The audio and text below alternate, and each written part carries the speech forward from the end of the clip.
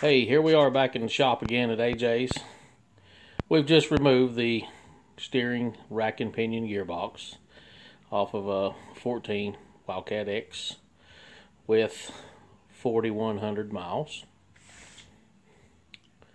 We're going to take a look inside of this gearbox today, and I'm going to crack it open so that you can see what we see when we take one apart. This gearbox, 4,100 miles. You can look at it and see that it's not been apart. It's just been removed. The seal has not been broken apart. All the dirt, everything just the way it is. And then the grease that's on it, that was greased from, I presume, the factory grease. This gearbox is extremely tight to turn, and you can see that I'm turning it with 2 fingers, but it's awful hard to turn, and that's the bump stop right there. I'm gonna turn it back. It feels super hard to turn. It's easy right there. It's starting to get a little hard again out here on the end. Again, you can see I'm turning it with my fingers. Right there is real tight.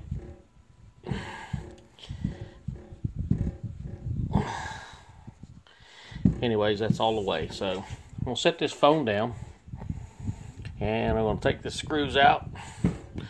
We're going to take this thing apart, and you guys are going to get to see what we see. I think that's good enough right there. If I have to get a little closer, I will. But I'm curious to look on the inside myself.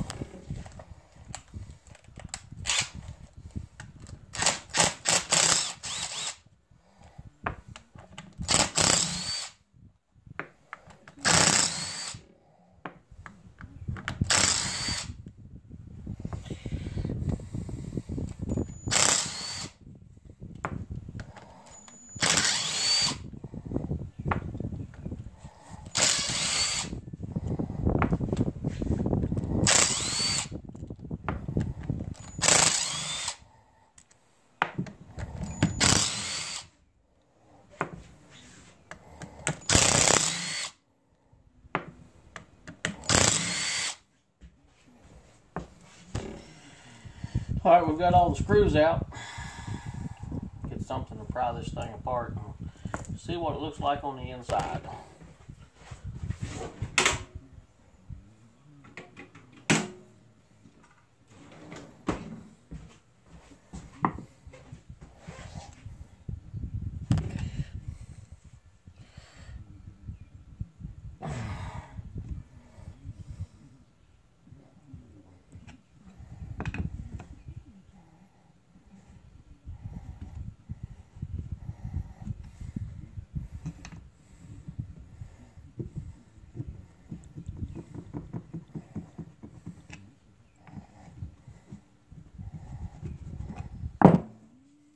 Places to break it loose here.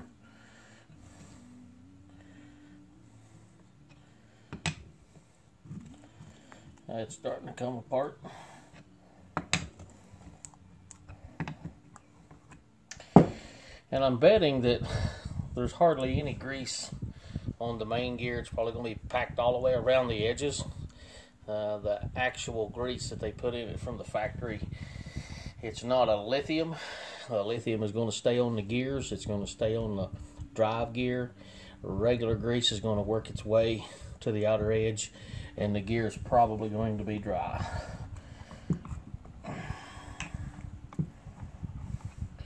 And it looks like it's going to come apart.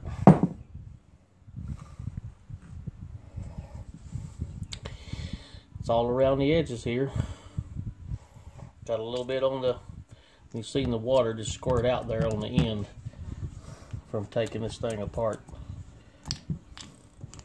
And I can actually see the water that's in it. Okay. What I'm seeing here now, believe it or not, you'll look right here, this screw has backed out. Right there. The screw holding the bushing in has backed out on that end, and that's what's hitting the gearbox and not letting it turn all the way to one side. So when it's going this way, that screw's hitting right there. And if you look on this side, the screw's in all the way in. Look on this side over here, and the water just keeps coming out of this thing. Here, I'm going to dump the water out of it. The rusty water coming out of that. So that tells me that it is not a sealed unit, just as I suspected. Alright, we're going to pull the gear out. Try and get it out of place. There is the drive gear, or the rack gear. And if you'll look here on the end, the bushing, the screw has backed out. It's ready to come off and drop down, just like the last one. And that stripped the teeth off.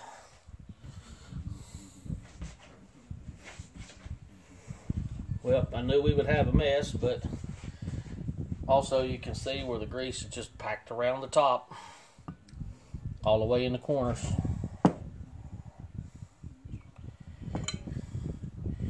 Here's our seal plate, the rubber gasket, the stainless plate. We'll lay them out of the way. The drive pin, the rack gear, and now that turns super easy in there, super easy.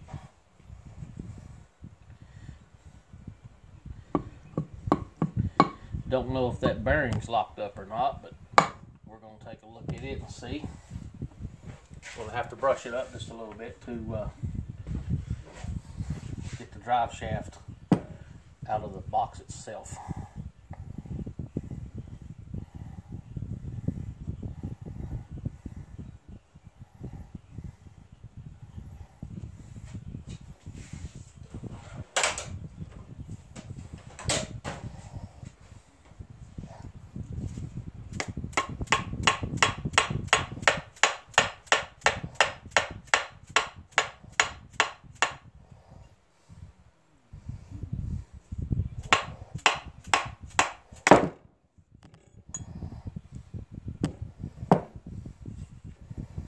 Shafts out.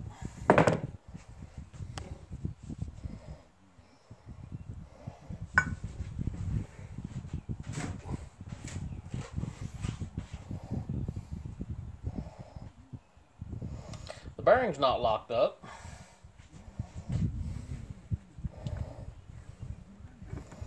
But we're going to wipe it out. Just double check everything.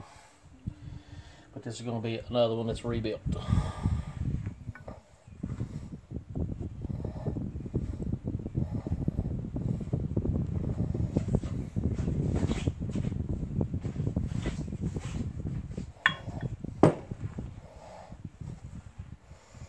I have seen an abundance of water come out of this one.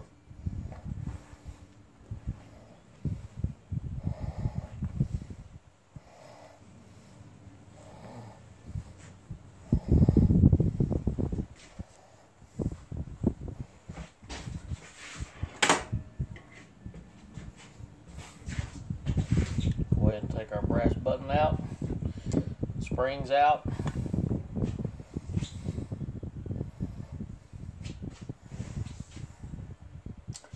And we'll clean these parts up here in a little bit and come back to see what we've got.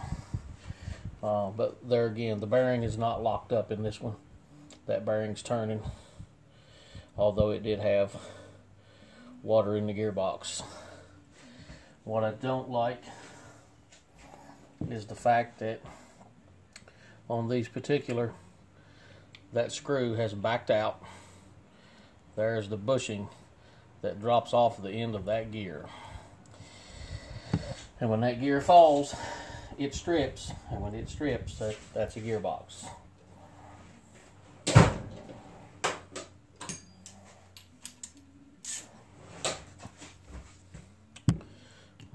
try and take it off.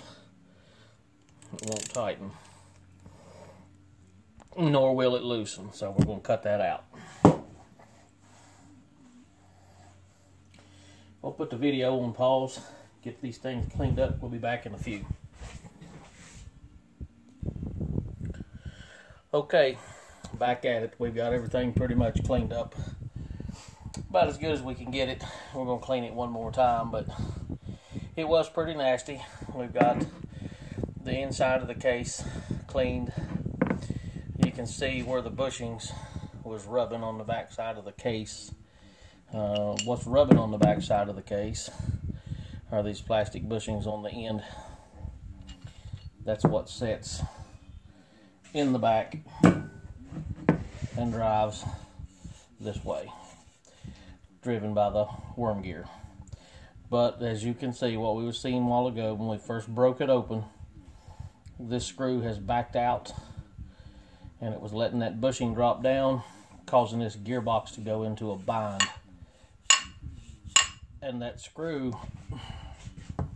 torque screw, hits the end of the gearbox and it doesn't let it turn all the way like it does on that end. So it's hitting this way, not that way. And if steered hard enough, ditch, rock, stump, something to grab the wheel out of your hand, hits the end of that, could either break the gearbox, break the head of the screw off, then the bushing drops down. But in this case, it didn't drop. It was still holding on to the end, but the end of the bushing is wallowed out from what it needs to be. See, it's almost just ready to pull through there. I mean, I could probably pull it off of the end and ruin it. But anyways, drive gear, shaft, stainless plate, seal, bushing, slide seal, steel plate, rubber gasket. You know the drill. We're going to take this one here completely and clean it and rebuild it and put it back on this machine. This is 4,000 miles on a Wildcat 1000 steering gearbox, rack and pinion. Not a good design, but it's all we got. But when we get done with it, it'll just about be a bulletproof box. We'll get back to you soon. Thanks.